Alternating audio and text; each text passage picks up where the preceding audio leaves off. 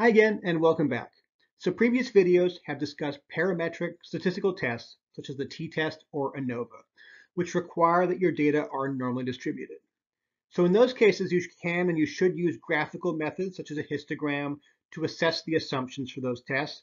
But what if your question specifically involves testing whether data follow a normal distribution itself?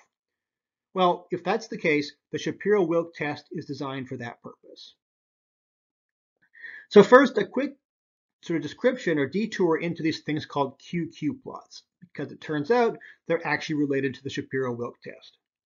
So these plots are also quite useful for assessing normality. They have the actual data on the y-axis with the values put in order from the smallest one to the largest one. The x-axis shows the quantiles for something called the expected normal order statistics. Basically, what are the expected points you would have from a normal distribution with the same sample size, but with a mean of 0 and a standard deviation of 1. So if the data are actually normally distributed, the points should fall along a straight line because they're both normal distributions. This is especially true in the middle of the distribution, between the first and the third quartiles. The edges, you can get a little bit fuzzier, noisier. So it turns out, as we'll see, the slope of this line is actually the standard deviation of your data, which will become important later on. If you have non-normal data, if it's skewed or otherwise not normal, it will plot as some kind of curvy line that deviates from this expected line, maybe over large parts of it or at the edges or something like that. So you can actually use the shape of the QQ plot to identify the way or the ways in which your data differ from a normal distribution. In the case of skewed distributions, you probably don't gain much by doing this. It's probably kind of obvious from the histogram that it's skewed. But QQ plots are very useful for identifying what are called thin-tailed distributions, where there's fewer data points than you'd expect at the edges and more than you'd expect in the center, or fat-tailed or thick-tailed distributions where there's more data than you'd expect at the extreme values and less at the center than you'd expect.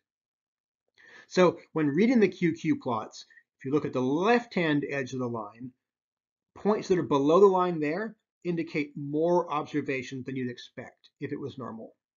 And points above the line indicate fewer observations than you'd expect if it was normal. Now, on the right-hand side of the plot, the opposite's true. Points above the line indicate more observations than you'd expect, and points below the line indicate fewer observations than you'd expect. And you can compare each of these histograms to the corresponding QQ plot to see how they match up. Right, but what if you specifically want to test whether your data differs significantly from a normal distribution? Well, the Shapiro-Wilk test is a formal way of doing that. It has the null hypothesis that your sample comes from a normally distributed population. Now, because the normal distribution is a continuous probability distribution, you can only use this test on a univariate continuous data.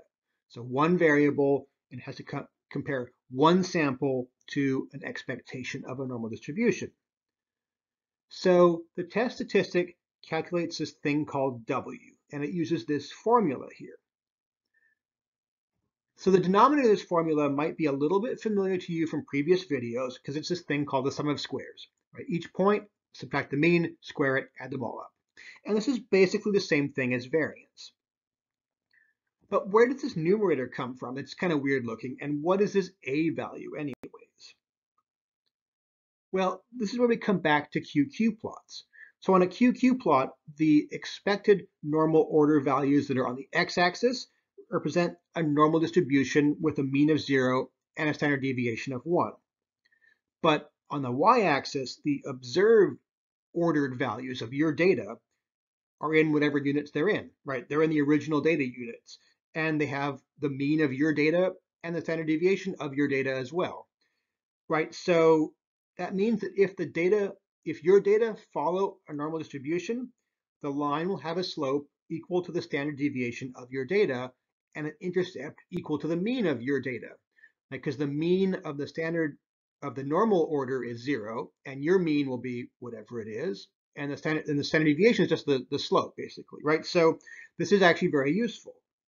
Now, there are some complexities and we can't use sort of a standard method of fitting the line, which we haven't covered in this class yet. You'll get to it later on. But basically, we can't use sort of a standard line fitting method because we've rearranged the data. We put our data in order from smallest to largest. And by doing so, that means that there's greater scatter of the data around our best fit line at the edges and less in the middle. And that violates a key assumption of sort of the normal, what's called linear regression approach. But there is a method to deal with this. We can use this thing called generalized least squares regression, which accounts for the structure of the points on the line. It can account for the fact that there's more scatter around the line at the edges than there is in the middle. So let's get back to the equation here, right? And especially this numerator part, which is the sum of these a values multiplied by each data point and then squaring the whole thing. So basically this numerator part, the sum of these a values times the data, is how Shapiro and Wilk estimated the slope of the QQ plot. And remember, the slope is the standard deviation. So the a values are basically constants that kind of fold in a whole bunch of things. They incorporate these normal order statistics. They incorporate the structure of the data around the best fit line, the scatter of the data, this thing called the variance covariance matrix. They normalize for the sample size. They normalize for the scale of the data, whether you're measured on a scale of 0 to 5 or 0 to a million, that sort of thing. Right, so basically this thing on the top, the sum of a times I, is an estimate of the slope of a QQ plot. And that's so Shapiro-Wilk sort of demonstrate that mathematically. Right, and remember, the slope is equal to the standard deviation if the data are normally distributed. Right, so that's why this numerator part is squared. Standard deviation squared is equal to variance, and the denominator of our equation is also basically equal to variance. Right, so basically we have variance divided by variance here, right? So assuming the data come from a normal distribution, the two things should be the same, right? So if our null hypothesis is true, the W statistic should be variance divided by variance essentially, and so it should equal 1.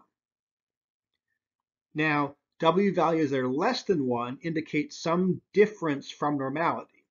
But as with every statistical test, we'd expect some difference just because we have a random sample from a population, right? W is not be exactly 1, right? It might be a little bit less than 1. So the question is always like, well, how much less than 1 here can it be before we're too suspicious that this is not from a normal distribution, right? So that's what the p-value is. It's the probability of finding a W statistic at least as small as the observed one if our null hypothesis is really true. And so Shapiro and Wilk actually got these p-values empirically rather than using a theoretical statistical distribution.